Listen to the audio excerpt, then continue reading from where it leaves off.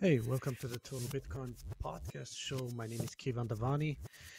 Really looking forward to my next panel discussion again with Ben Kaufman and Stefanie von Jan. Ben Kaufman recently published his really amazing article. It's called Bitcoin and Business Cycle. Now, before we talk about, because I want to talk about the practical solutions. What do we need? Where do we go from here? What is the solution effectively at the root of the problem? But before that, we need to understand what is what is being done by increasing the money supply. How are business cycles created? How are boom and bust cycles over and over repeatedly perpetrated and caused? So we need to talk about printing, about quantitative easing, bank credit expansion, liquidity injection, quantitative easing, public deficit spending, or helicopter money.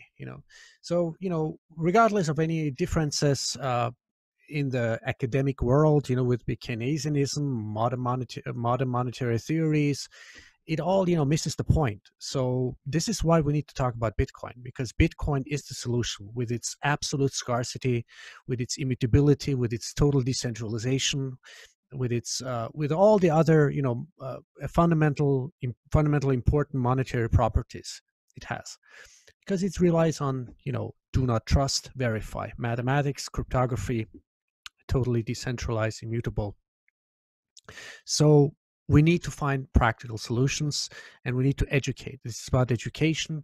This is about finding effective solutions to our very, horrendous symptoms that we're encountering as a society, civilization, with economies melting down, people losing their jobs, and and our money being devalued constantly.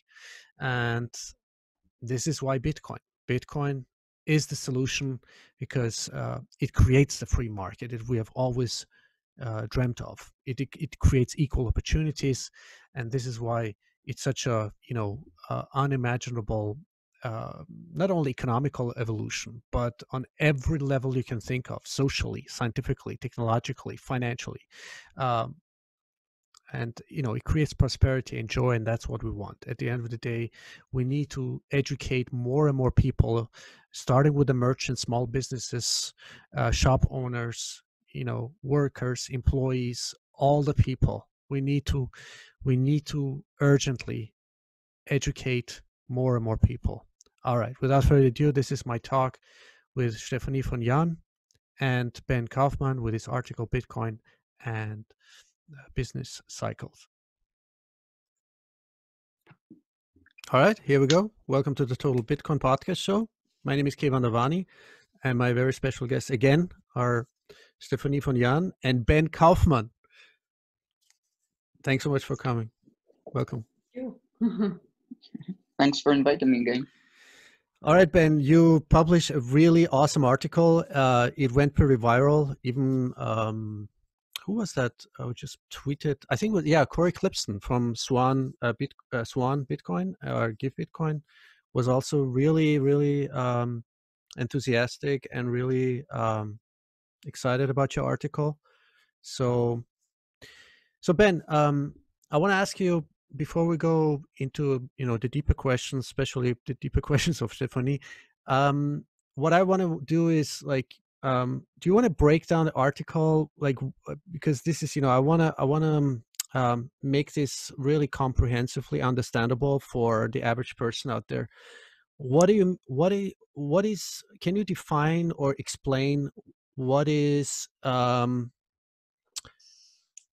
business cycle, or the boom and bust cycles? Yeah, sure.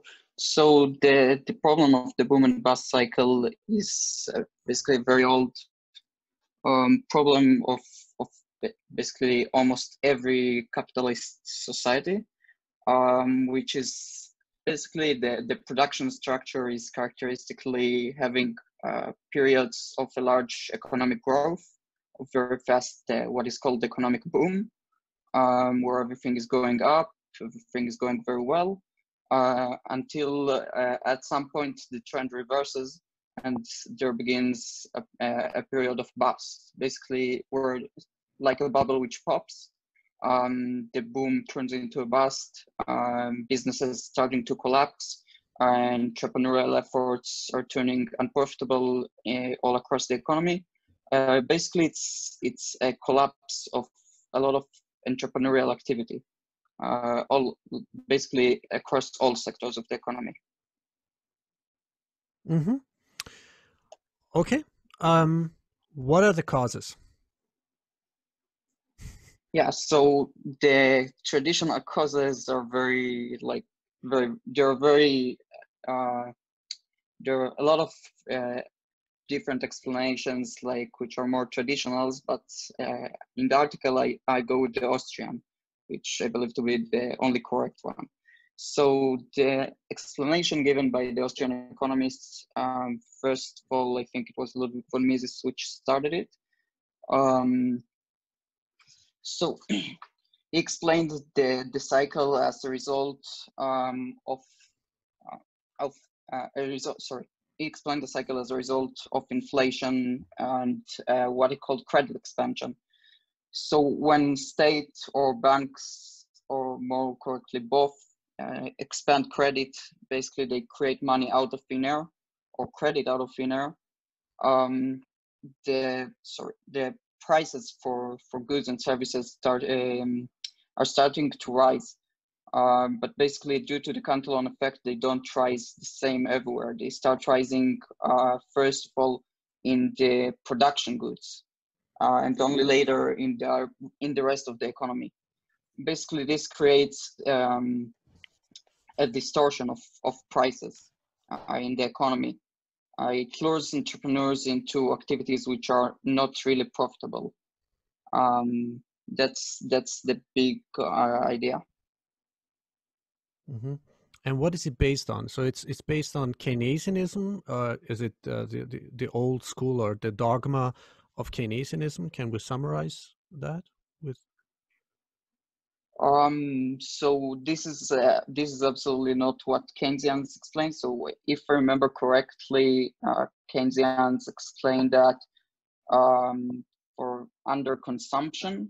I don't know if that's like still the narrative, because Keynesianism is basically switched to neo and post-Keynesianism. But I think at least the original explanation of them was some underconsumption, that people just stop consuming enough products, and because they stop consuming, people don't buy, and the entrepreneurs just fail. The problem is that this doesn't explain why all the entrepreneurs suddenly became so basically why they became so stupid as to think that people would buy a lot more than they actually wanted to buy. Basically, it doesn't explain why there is a mass failure of all entrepreneurs, or a very large part of the entrepreneurs. Mm-hmm. So how I understood this, that you had an interest rate that was too low, and therefore they could get money that was actually too cheap. It was cheaper than what the market would have required. Then they created something with this money that only justified or only like served these like low rates. But if there was like a higher rate, they couldn't like serve this, and this is actually how capital was destroyed. So I really kind of like this argument. Could you maybe elaborate a little bit on this? Mm-hmm. Yes. So when banks, governments start to expand credit, whatever it is, quantitative easing or fractional reserve banking in some forms, or all forms, it's still debated, but sometimes also fractional reserve banking. Basically, this starts lowering the interest rate. There's more money available to borrow, basically without the bank needing to keep less money. There's just more money, more nominal money, more correctly, in circulation. The banks can start lending more to entrepreneurs, so they can start lending more cheaply. Interest rates are getting lower. The entrepreneurial activities are becoming more profitable than they were before because the interest rate is lower than before. So they start taking more loans, they start taking larger projects than they would have taken otherwise. But the problem is that besides the more nominal money printed, money created, there's no more capital goods which are actually available to use in the market. There's not enough.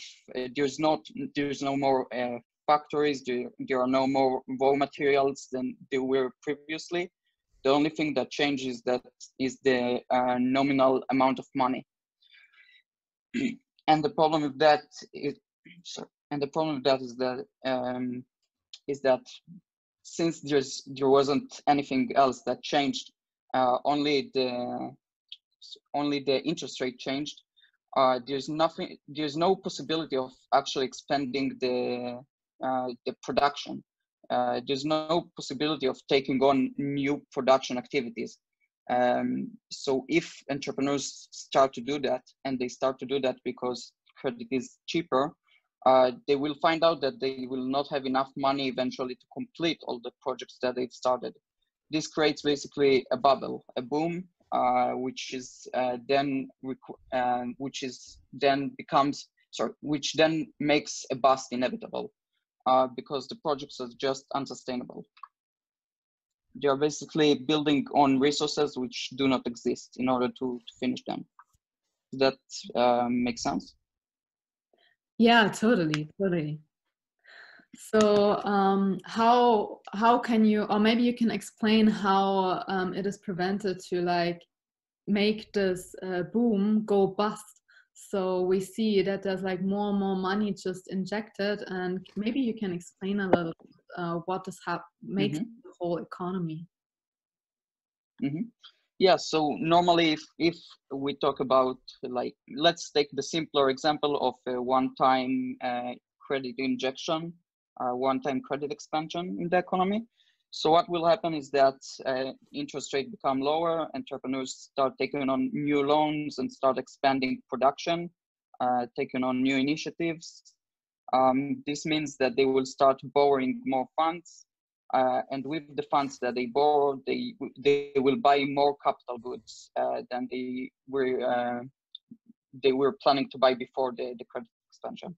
This means that because there is no new supply of capital goods, but there is new demand, the prices of the capital goods will start rising accordingly, to pricing the new demand. And so the prices of the capital goods will start to rise, and entrepreneurs will need to take new loans in order to actually finish the production they've started. They've started production with a certain level of capital goods prices, and now the capital goods are at another price level. So they will need more loans in order to finish production. Sorry, when they finish when they start taking on new loans, the interest rate will rise back up to its real levels. And then it will become clear that the projects are not truly profitable. It will become clear that there is not enough capital to finish all projects, that the projects that were started were actually a waste of resources. And they will have to be liquidated, and the boom will turn into a bust pretty quickly. However, the governments and banks don't really let this happen, at least not anymore, or especially not anymore. They try to inject more and more credit and prevent the investments from being liquidated. So they can, by expanding credit further, they can sustain what Mises is called malinvestment. So all the investments which are not truly sustainable that were taken during the boom, they can sustain them for a while by keeping interest rates artificially lower and injecting more and more money. But they can't do this forever. Eventually, the resources are just not existing. The resources that the entrepreneurs are building upon are just not there. No printing of money can change that. No credit creation can change that. So eventually, there can be multiple things. There can be like an external event, like right now with the coronavirus, which can trigger, which it makes the economy a lot more fragile. So even a slight problem like the virus, like if you or like any natural disaster or stuff like that, will be able to cause such collapse. But besides that, even if they continue it further and further, what could happen next is that either hyperinflation will ensue when the money just continues to depreciate in value. But this is quite unlikely, but it is possible, at least quite unlikely in the modern societies in the developed countries.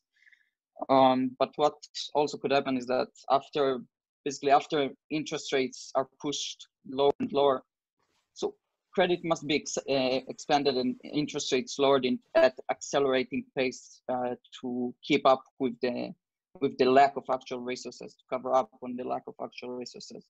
And eventually they will have to be lowered to zero, and eventually lower than zero. As we see now, a lot of governments try to push interest rates below zero, which is just absurd.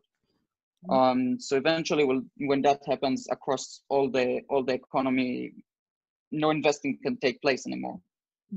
This is when things get really bad, where the economy will just come to a standstill. Yeah. But I think we're still far from that, but we're kind of on the way there right now. So I actually have a follow-up question exactly on that. Do you know the concept of zombie companies that Markus Krall laid out? No.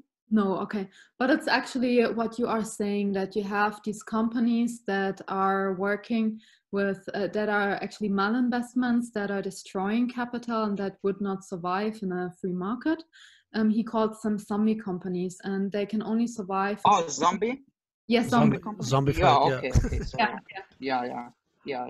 And exactly, and they only survive because they can get this cheap credit, and so they can continue with their business.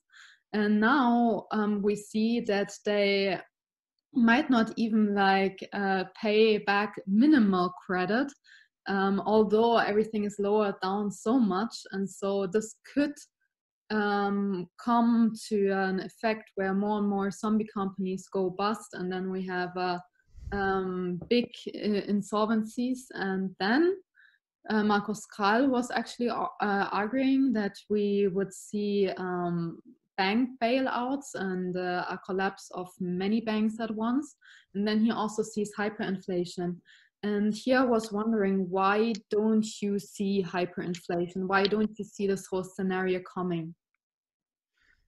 Well, right now, it depends where. So I guess in smaller countries or less developed countries, it can happen right now. But I think with the more developed countries, there is also a very, especially in the US, there is a strong deflationary pressure from the credit, which basically disappears during a depression. So during an economic collapse, during the bust, bank credit or credit in other forms is basically turning to nothing.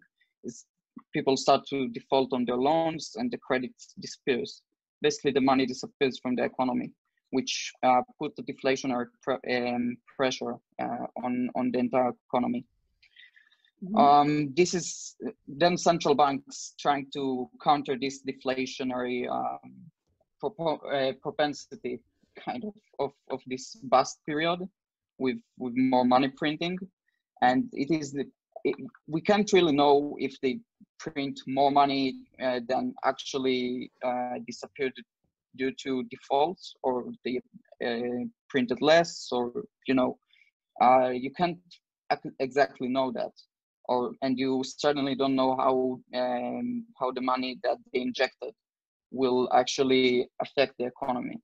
But I'm not. I mean, they've quite successfully managed to prevent hyperinflation so far. and I think we're still not at the last point. I think they do have. I think we will see much more popularity of negative interest rates and stuff like that before we will see actual hyperinflation. Okay, let me ask you a follow-up on my side. Is it because also is the reason we don't see yet, a tangible inflation, not to speak of hyperinflation, but because all the trades, the credits usually are run on the dollar because it's a dominant international reserve currency. Remember, there was this article on Zero Hedge about the euro dollar, so everything is on because it's a dominant currency. Is that the reason why it could still sort of be a it's a gradual large part of it. process? Okay. Yeah, I think it's a very large part of it. I think it's a good article. Yeah, it's a large part of it. Okay, and the other question is really important, I think, to understand is that the stock market is detached from reality, because there's no productivity, right? There's no production behind the rise, the exponential, insane rise of the stock market. So, can you maybe elaborate, like in context of the article? Yeah, I think it was a guy. I think it was Eric.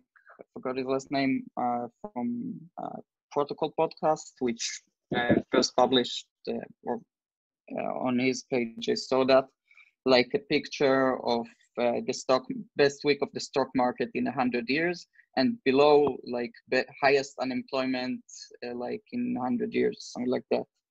Like something just extremely absurd.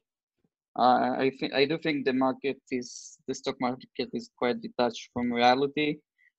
Basically, when you're guaranteed, investors are quite guaranteed that if they invest in the big companies, which are considered too big to fail, they will get bailed out. They will get money back. It's not explicit most of the time, but it is very strong implicit promise. So you get to a point where you have basically only an upside of going up and almost no upside, no downside if the company doesn't do well. So it just becomes a no-brainer trade. The company start to do well, you get profits. The company fails, the government gives you money instead. So I do think this is just a single aspect where the government is manipulating the stock market. But there are more like aspects. But yes, this is a very important problem, I think. Because the stock market trillions. is very important to I think all of that's the point. I mean, the trillions, right, printed or somehow pumped into the stock market. This is a point that people really need to realize. But how long do you think can this go on? I mean, how far can you blow up this bubble? I mean, while the company, whatever, the CEOs, the corporations, they are actually profiting while the whole economy is crashing. How is this possible?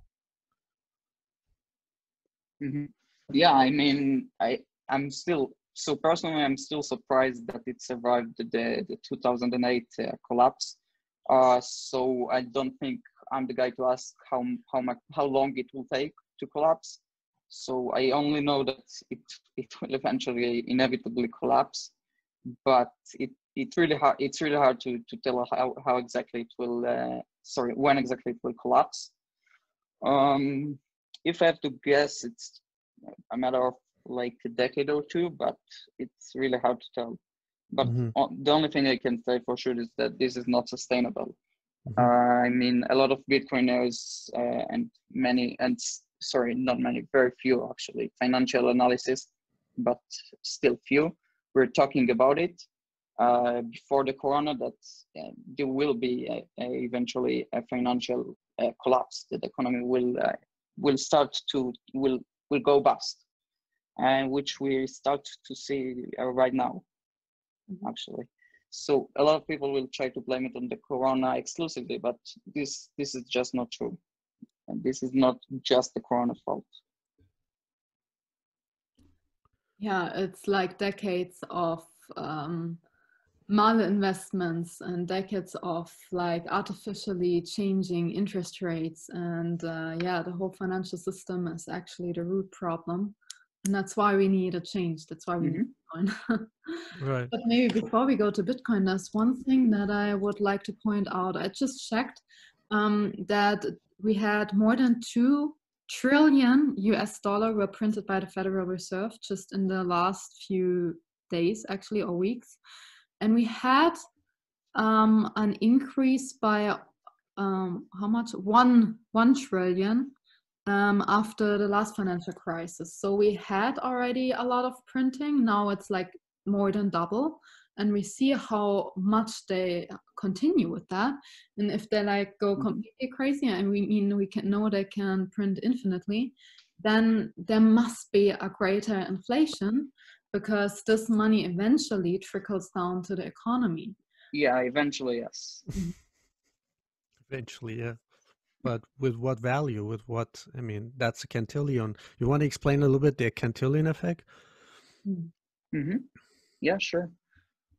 So the cantillon effect says that money doesn't affect, the new money doesn't affect the entire economy at the same time. That money, in more economic terms, I think that it was that money is not neutral. It's not that money has the same value all across the economy. That is that, for example, if we have $100 in the economy and we print 100 more, it doesn't necessarily mean that prices will start going, will double immediately. What will happen is that it depends on where the money is getting in from. If we have $100 in the economy and then add $100 more from by giving it to a certain bank or a certain person, then it will affect the economy differently, because it will start by affecting prices of the goods and services which this person buys and sells. It will start the effect of the new money. The effect on prices will start from that person and will spread out from him to the rest of the economy. First to those which he interacts with, and then those that the second wave interacts with, and so on and so forth. And the money will start losing its value basically more and more as it goes on in the economy, as prices are adjusting more and more across the economy. So this is eventually what happens is a redistribution of purchasing power, where the first recipients get more purchasing power, and the last recipients get their purchasing power actually diluted. So eventually what that means is that what the cantillon effect comes to explain is that printing money is a wealth transfer from the first recipients, from the last recipients to the first recipients. Mm-hmm. Excellent. Okay. Do you have any questions, Stefan, before we go to the Bitcoin-based economy? No, that's fine. Okay. All right. So let's focus now on the solution. Ben, what would an economy of economy of sanity, of rationality, of ethical principles based on Bitcoin look like? What would change? What would be different? So first of all, you will not have what is called the lender of last resort, which is currently the Federal Reserve in our example.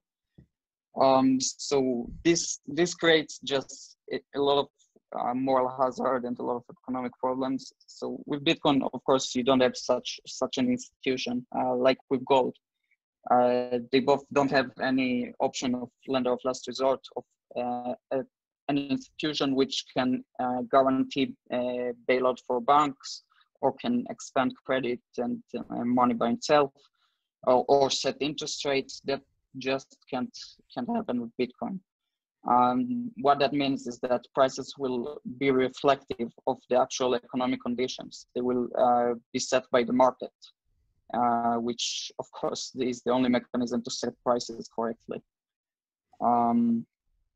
So this is the first aspect of Bitcoin. It will allow for correct pricing of first of all of interest rates, and from that to everything.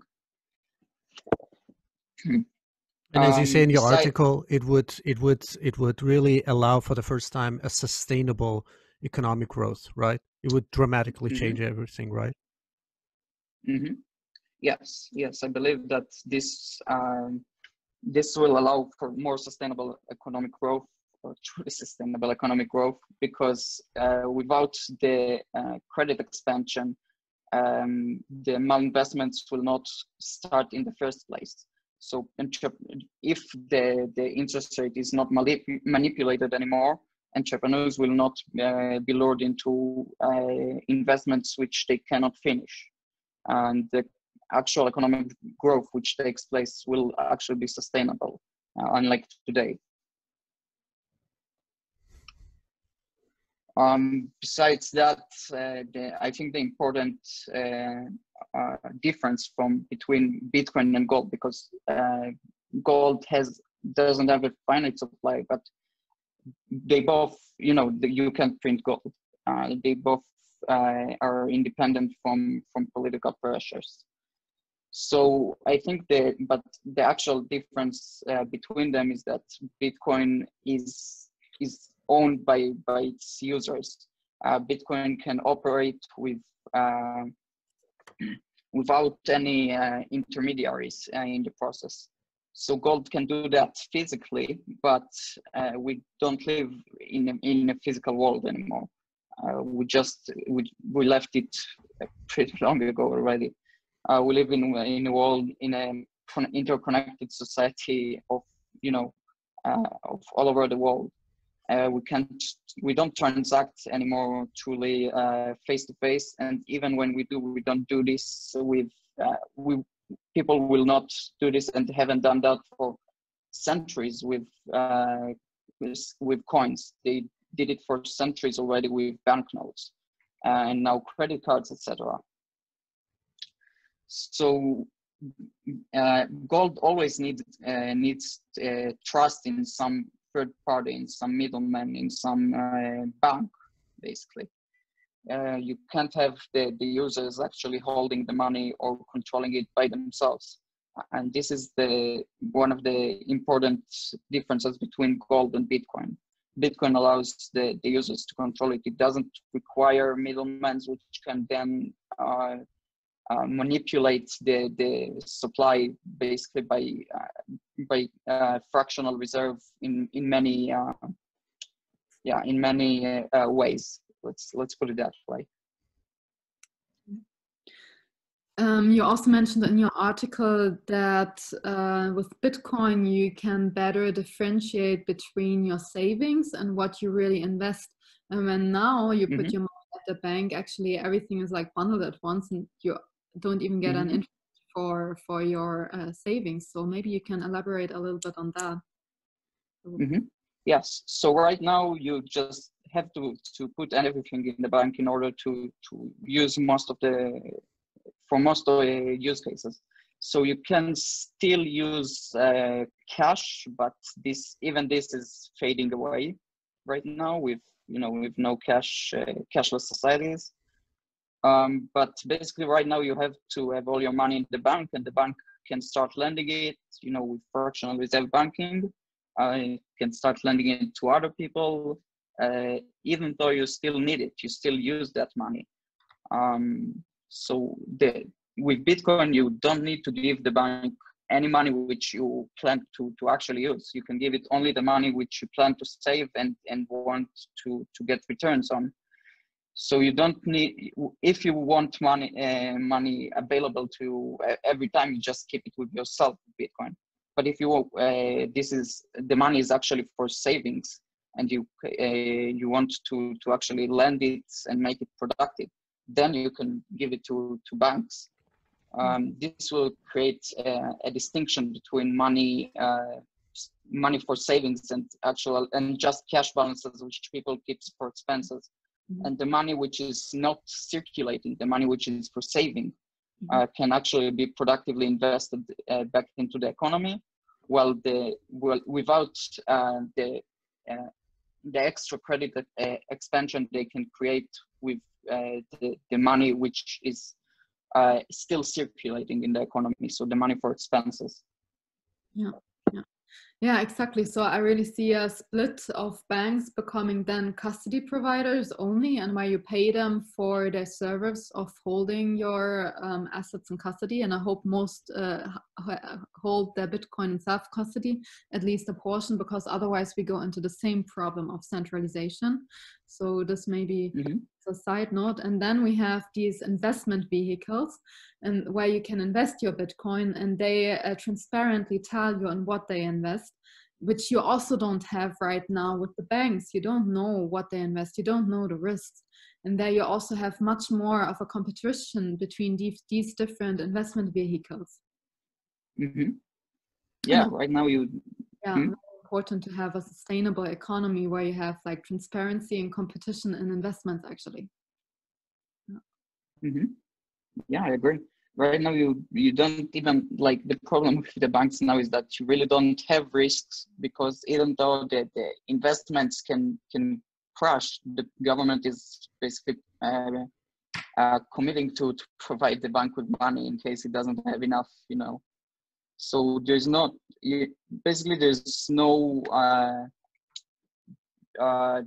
risk right now with the fractional reserve banking, as it is almost entirely insured by the government. Yeah, and I was actually digging deeper into like government bonds and what they actually are. I mean, it's actually when the government gets money through the government bond, they're actually promising the future tax payments to the Federal Reserve, or to the central banks, or to the banks actually who gave them the money. So actually they are like getting the money and having the people, the future generations, right? Also generations now that just bring the future cash inflow through taxes in, and this is what they hold in place for getting the government bonds. So everything is kind of like rolled down to the average person. And this is like not zero risk, because they're kind of piling it so much more up that it's just unrealistic that it can be paid back. So it's yes. But it's not that it's zero risk. It's zero risk only nominally, but not actually in purchasing power. Yeah.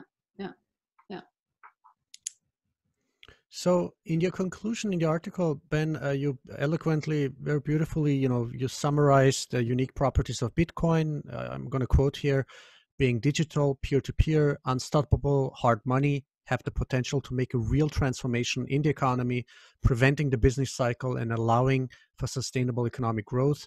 And then, you explain a little bit about historically, every time this power was taken, or this power has been abused every single time. So this is why Bitcoin is so evolutionary, because it can never ever be abused again. It can never ever be manipulated or debased, devalued, or inflated or whatsoever, like they've done in history through coin clipping, as you mentioned here.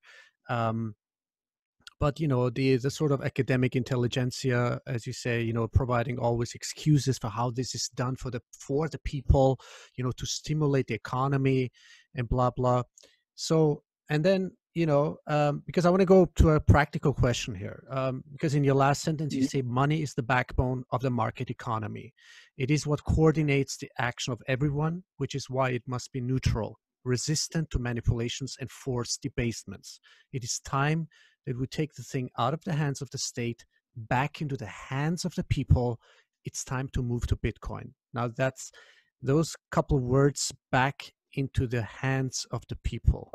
How would you do that, Ben?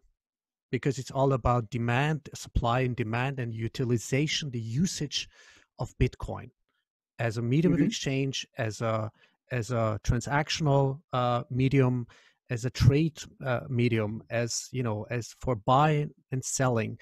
I mean, I have my own idea, but I want to have I have my own strategy in my head. How would you do that if you had like a little, let's say, you would just draw up a strategy? Yeah, so I heard like a few good ideas. I don't exactly remember who that was.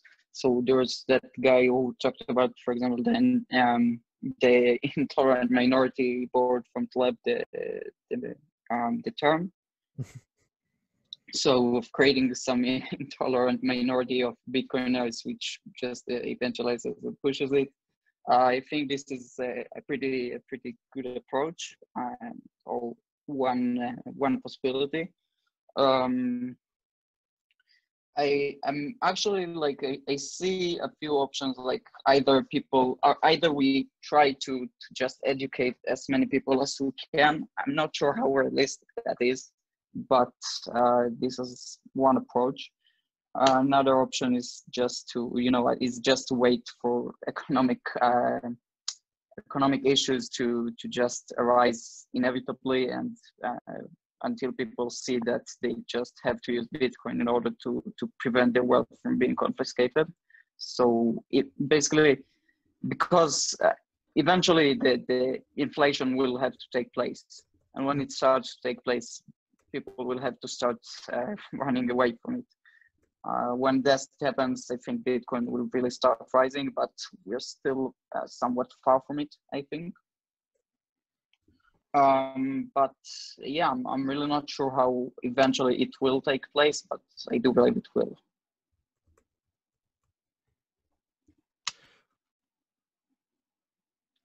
Now, my idea, would be to, because it's a, it's a parallel universe, it's a parallel system we have to gradually build up.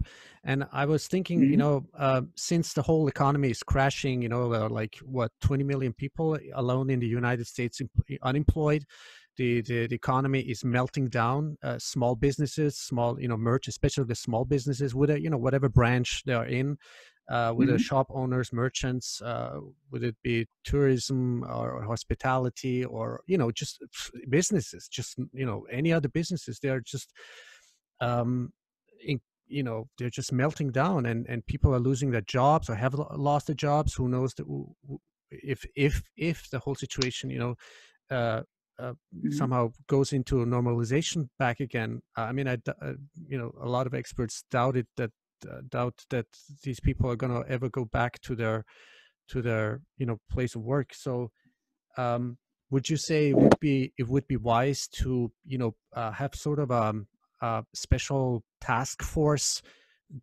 groups of people who really who have first, of course, the technical, the comprehension and the technical knowledge and skills, but also to sort of as an advisory team to these merchants, and whether it's face-to-face personal consultation advisory, or just whether it's possible online or through some kind of Zoom meetings, to help them set up these the payment system, alternative payment system, so at least they're prepared once the shit hits the fan.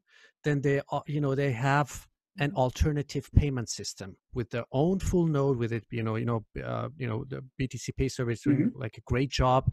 They have like anonymous, like coin mixing, for full privacy and fungibility. They have all these features and functions, maybe even by default, really easily understandable, super user interface. This is I think the practical crux of this whole thing, is to how can we, because people are already feeling the pain. I mean, that's for sure. I mean, for most people, I think this is totally like a totally weird reality that most people are in. So I think this would be like the perfect time to help these small merchants, businesses, shop owners set up their payment infrastructure. Mhm. At least they're prepared, once they see, we're going into full whatever, from recession to depression to hyperinflation to whatever, before that maybe stagflation, whatever it's called. But let's just call it, what it is: monetary debasement. So people, these merchants, businesses have a ready to go infrastructure to start, doing business, doing Mhm. trading, in Bitcoin. And there we go. It's detached, totally detached from the fiat system. Would that be Yeah, a I think viable this is strategy? yeah, I think this is super important. I think this is what happens now. So right now, and I absolutely think this is viable. I'm not sure if that will if we will be able to scale that to into mass adoption, whatever that means. But I do think this is like the approach which is right now exists, of creating a completely parallel system. I think it is great, and I think it is right now, up to now, I think it's working great. And I think, yes, I think it's really good to continue with that. Um, I think BTC Pay Server and many others are doing amazing job.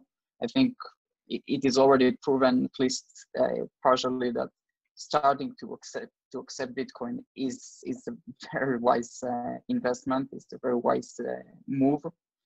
I think starting to work with Bitcoin is also quite proven itself in some places, at least.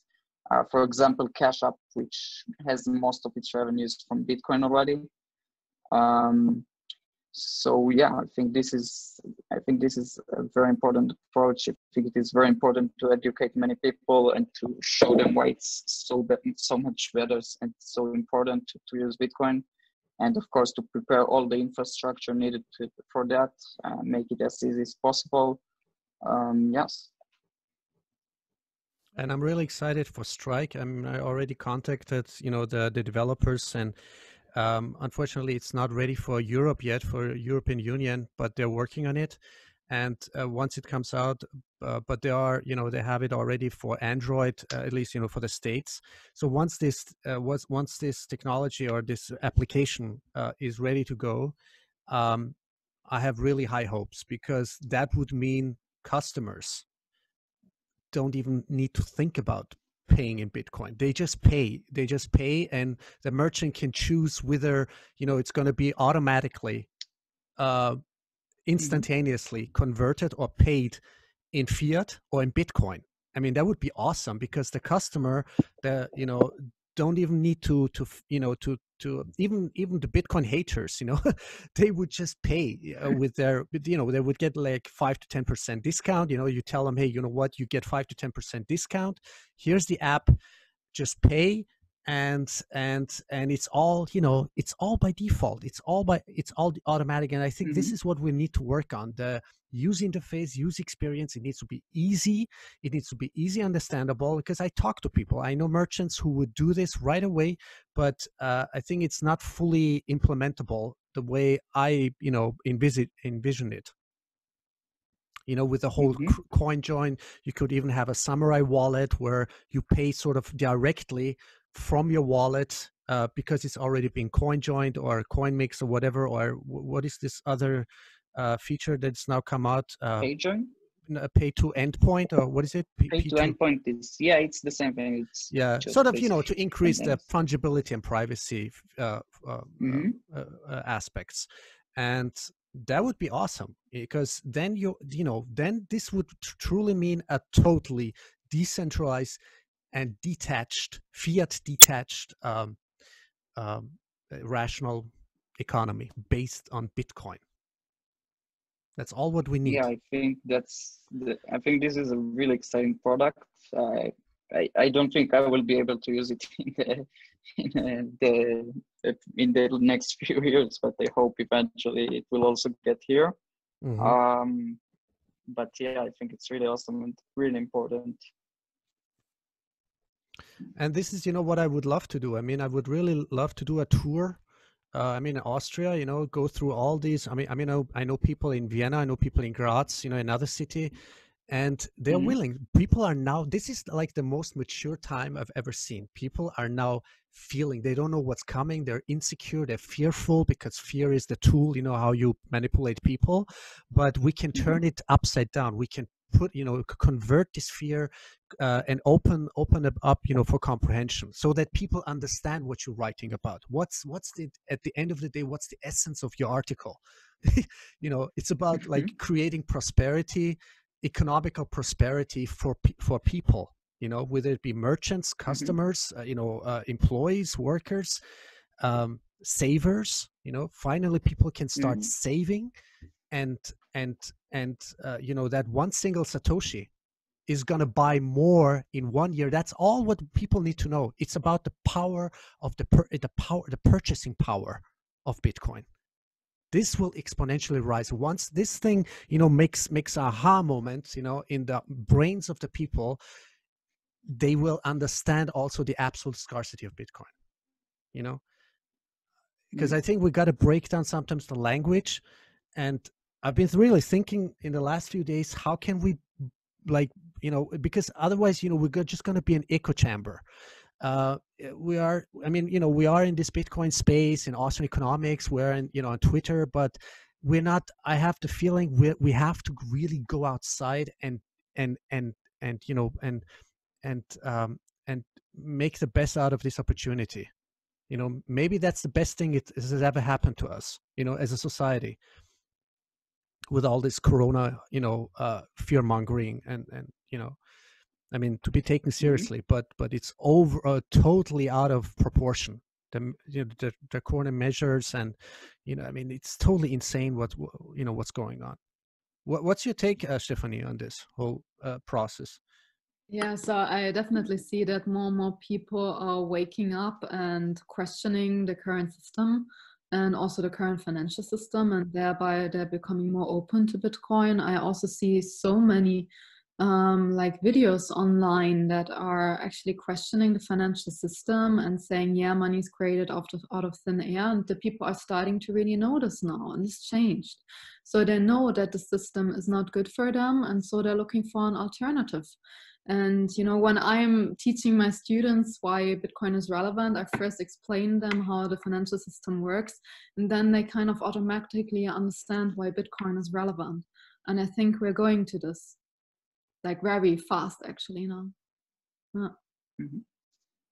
Because guys, I mean, you know, I mean, just you know, if you look at the reality right now, I think people are not, I think, are not really conscious or aware how serious the situation is. I mean, it's much more at stake, you know. I mean, we're talking about our freedom. I mean, look at the censorship right now that's going on. Look at the, you know, encroaching like on civil liberties, and the surveillance and vaccination programs with Bill Gates and Fauci, and they're all, you know, front organization of the pharmaceutical, and the WHO and the CDC and the whatever Chinese Communist Party.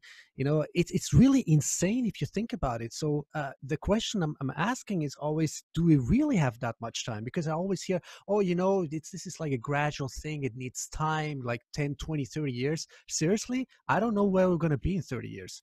Do we really want to repeat like but on a high-tech technocratic level, you know, the 30s or whatever, you know, dictatorial tyranny like conditions? People just, because people don't understand, because people can't even imagine this could happen again in a much more, you know, worse form.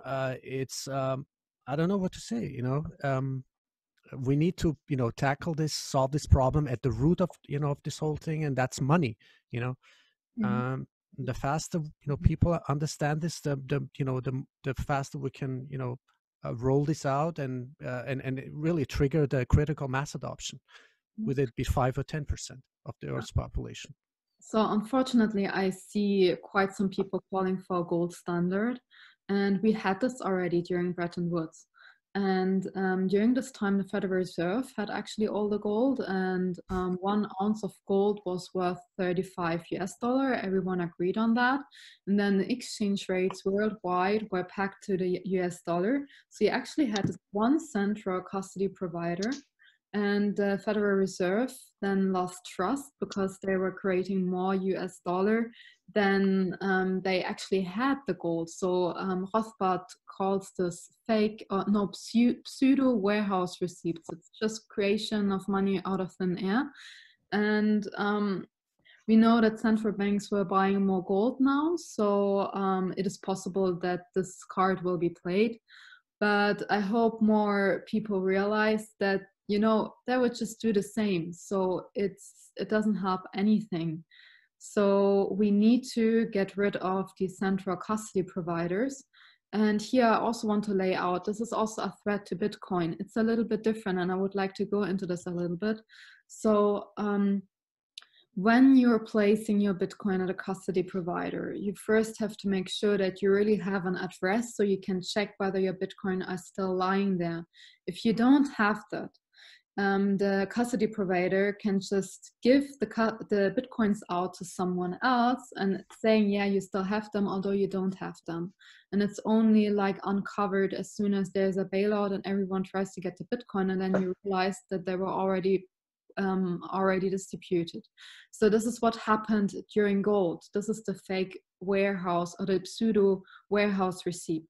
This could potentially happen with Bitcoin. So we need to make sure that the people are checking their addresses and that you really have a Bitcoin address that you can check on the block explorer. So this is really magnificent, and this is different to gold. And this is why the custody service is also superior of a gold custody in case you have these separate addresses. And of course, you also have to make sure that you have a trustworthy custody provider. But yeah, you are again giving out trust to a central authority then. So this custody solution must be taken with great care, and you also need to check who's the management, who's auditing this whole thing. Daniel Wingen and we were writing a longer article on that in the crypto research report. So yeah, this is really something that we also have to look at. So, and we shall not go into the same problem again, where custody providers create pseudo warehouse receipts and just create money out of thin air and just do it by mere fraud. So Rothbard actually was saying that when you have proper laws, when you have proper audits, this could not happen. And this is what the Austrian economists mean. Then you have a competition between those custody providers, and those that are acting dishonest are uncovered and they cannot operate again. And this is the way of arguing how it should not happen. But since the government is backing the system of fraud, actually, it happened. So we have to be aware of that. Yeah. This is why, Bitcoin is so transformational. This has never been done in history. This is why, the Bitcoiners or cryptographers, they say, do not trust, verify. So finally, we have a system, we have mathematics, we have cryptography, because the tendency is always towards centralization. And for the first time in human history, we can undo this. We can really make sure everybody can audit it.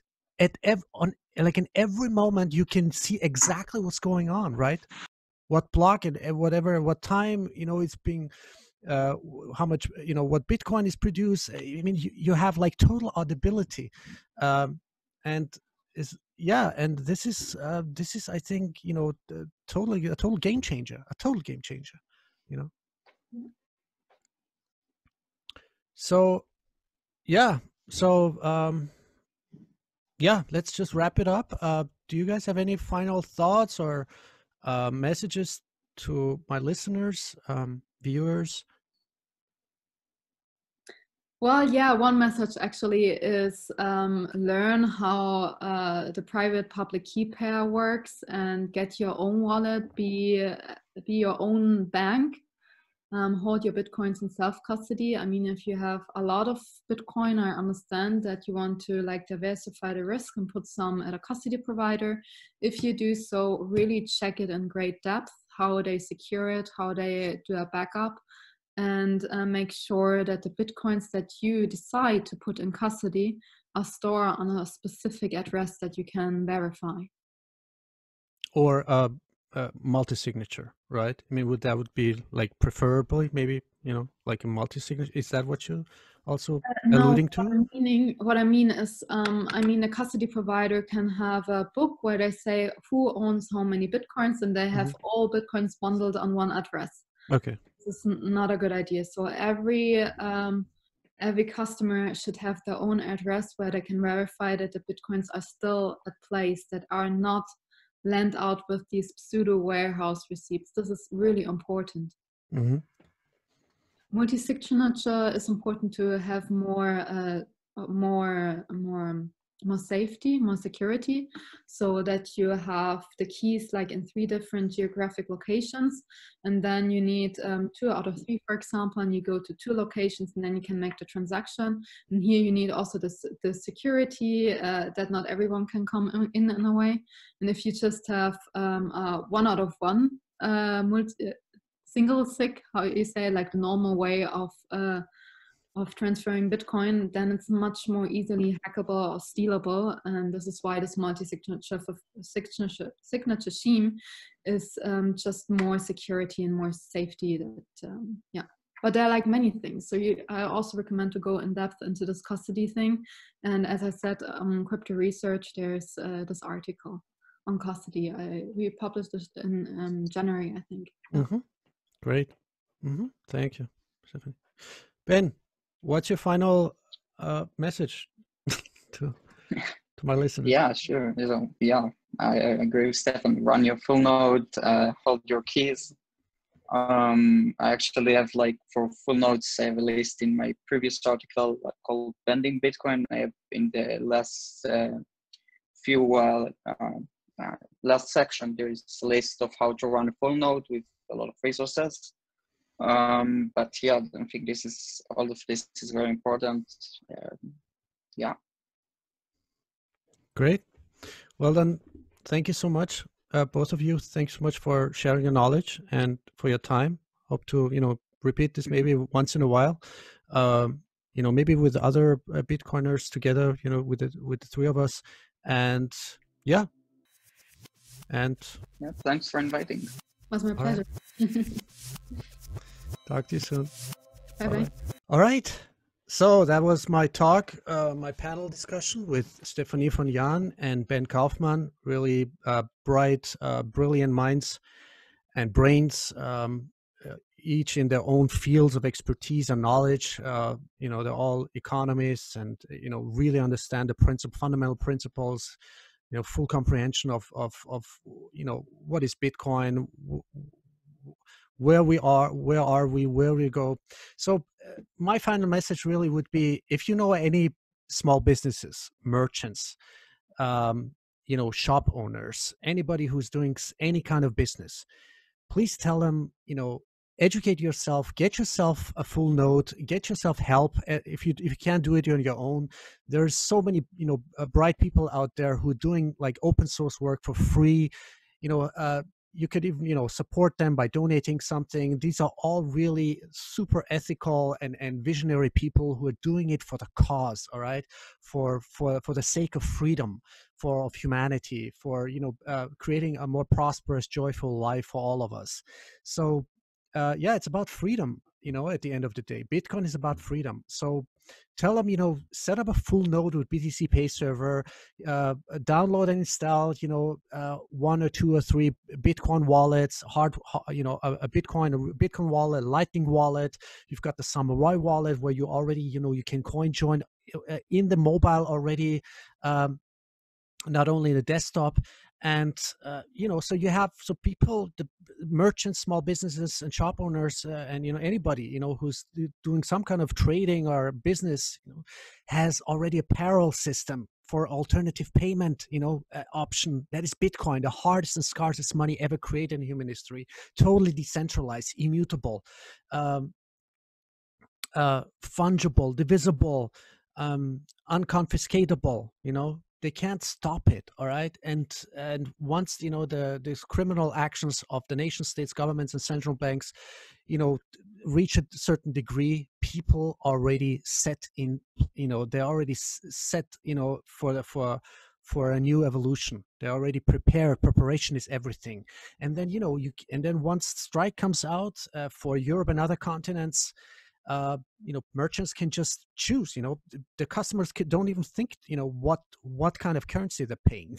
It just because it's on a second layer, it's peer to peer, and and the merchant can decide if instantaneous, like, do I want to, like, be paid in Bitcoin or fiat, like convert it instantaneously. So these are all the features and functions and applications. I want to go deeper with other specialist developers and UX UI um, experts, and really create a new ecosystem, new clusters of Bitcoin economies everywhere around this planet. This is how we create freedom. All right, it's called monetary root layering, and so that this sickening, totally unethical, criminal, untouchable structures become obsolete, whether it be nation states, governments, especially the central banks. Well, thank you so much for listening and for your support,